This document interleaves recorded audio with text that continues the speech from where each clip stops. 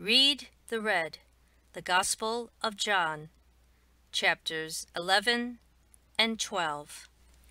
This sickness will not end in death. No, it is for God's glory, so that God's Son may be glorified through it. Let us go back to Judea. Are there not 12 hours of daylight? Anyone who walks in the daylight will not stumble, for they see by this world's light. It is when a person walks at night that they stumble, for they have no light. Our friend Lazarus has fallen asleep, but I am going there to wake him up.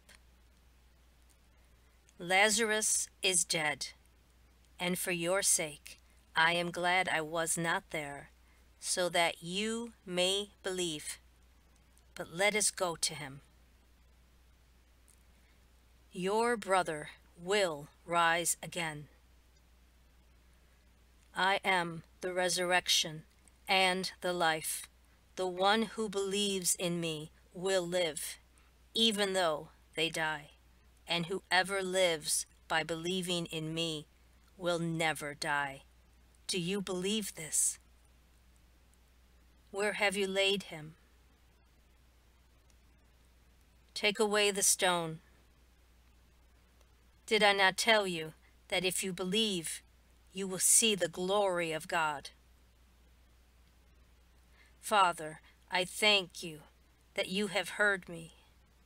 I knew that you always hear me, but I said this for the benefit of the people standing here, that they may believe that you sent me. Lazarus, come out. Take off the grave clothes and let him go. Leave her alone. It was intended that she would save this perfume for the day of my burial. You will always have the poor among you, but you will not always have me. The hour has come for the Son of Man to be glorified. Very truly I tell you, unless a kernel of wheat falls to the ground and dies, it remains only a single seed. But if it dies, it produces many seeds. Anyone who loves their life will lose it, while anyone who hates their life in this world will keep it for eternal life. Whoever serves me must follow me, and where I am, my servant also will be. My Father will honor the one who serves me. Now my soul is troubled, and what shall I say? Father, save me from this hour. No, it was for this reason I came to this hour. Father, glorify your name. This voice was for your benefit, not mine. Now is the time for judgment on this world.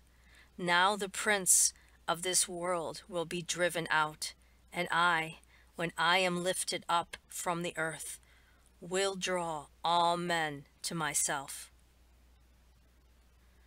The Son of Man must be lifted up. You are going to have the light just a little while longer.